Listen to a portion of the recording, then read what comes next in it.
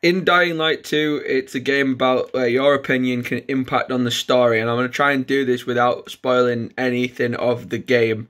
But you'll come to a point a few hours into your play where you'll have to decide what out of two settlements gets the water.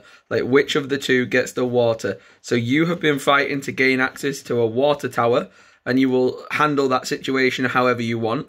During the situation's handling, you will get the decision to give one of two settlements the access to water.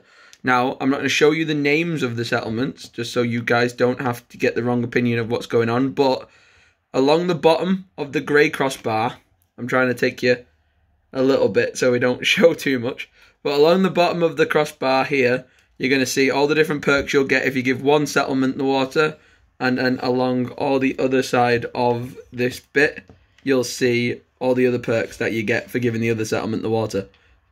So it's a pretty cool thing, and hopefully this video was done in the way that you won't see anything.